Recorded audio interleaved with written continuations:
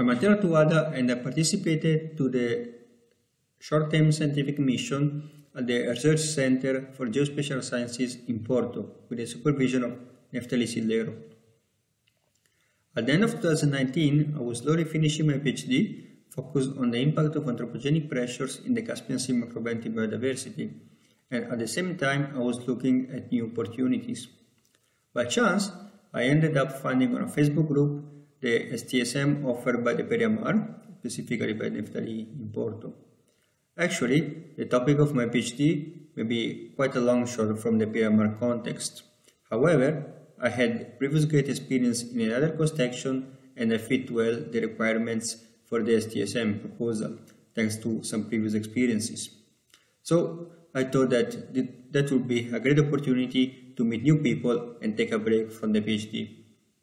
In fact, I immediately wrote to Neftalí, who replied positively to my interest in the PERIAMAR action. After filling up the documents, in February 2020, I went to Porto to start the work. The idea was to carry out some preliminary studies to detect if different agricultural landscapes could impact herpetofauna richness.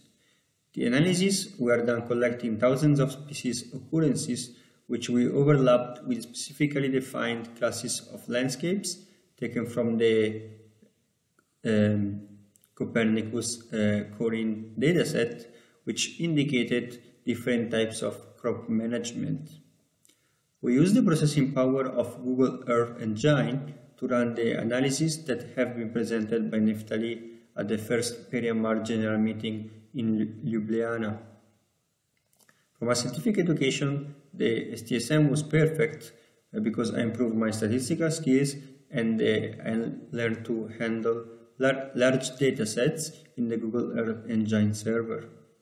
Furthermore, I really enjoyed the quiet of working at the research center in Porto, and I also find Porto a very lively and nice city, and I would really have loved to stay there until the end of the STSM. Unfortunately, due to the COVID-19 restrictions, the first week of March I had to fly back to Germany, where I finished the work. Finally, I'm keeping in contact now with Neftalí, and I hope to continue the collaboration with the PERIAMAR colleagues and potentially extend the scientific network for new exciting projects in biodiversity conservation. Thank you.